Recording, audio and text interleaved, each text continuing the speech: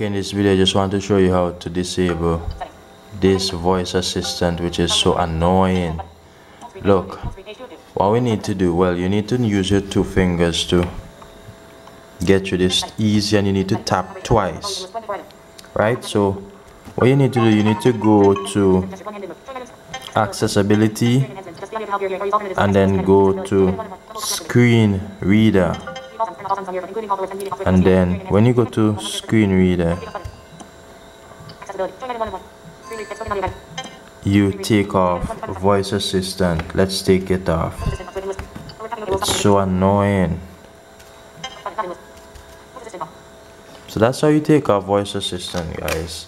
It's off. It's very annoying. All you have to do, go to settings here, then you want to go to accessibility, go to screen reader, then you want to take the voice assistant off.